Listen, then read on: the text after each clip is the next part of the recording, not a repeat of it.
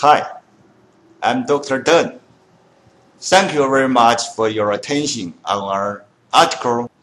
This paper is under a careful collaboration of me and Dr. Wu from Chongqing Medical University, Dr. Wei and Ms. Liu from Peking University, Professor Wei from East China University of Science and Technology, and Professor Mao from Tongji University. Our study demonstrated that Nano-TiO2 significantly improved the bioactivity of PEEK, especially with rough composite surfaces.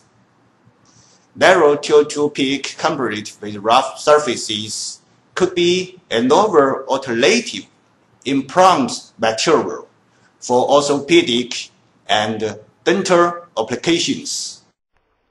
Hello, I'm Dr. Xiaochen Liu.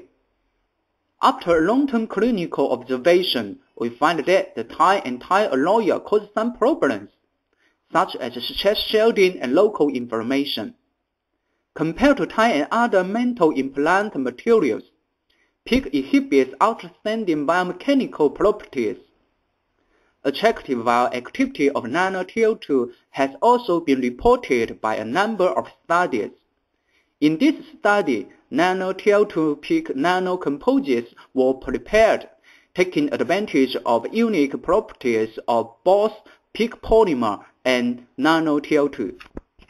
Hi, I'm Professor Jie Wei. Their in vitro and in vivo bioactivities were assessed against the PEEK polymer control. Effect of surface morphology or roughness on bioactivities of Nano-TiO2 PEEK nanocomposites was also studied.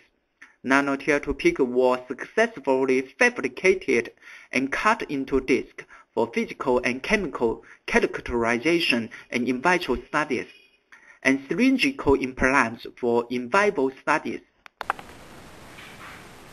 Hi, I'm Dr. Xiaomian Wu.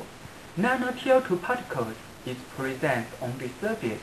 Dispersion in the composite were observed and analyzed by SEM, TM, and XPS.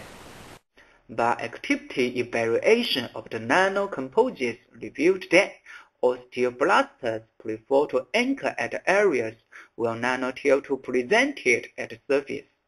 In vivo studies, the percent bone volume value of Nano-TiO2 PEEK was about 2 times as large as that of PEEK. Vivid three-dimensional and histological image of the newly generated bone on the implant further supported the test results. Thank you very much for your attention on our manuscript. Thank you very much.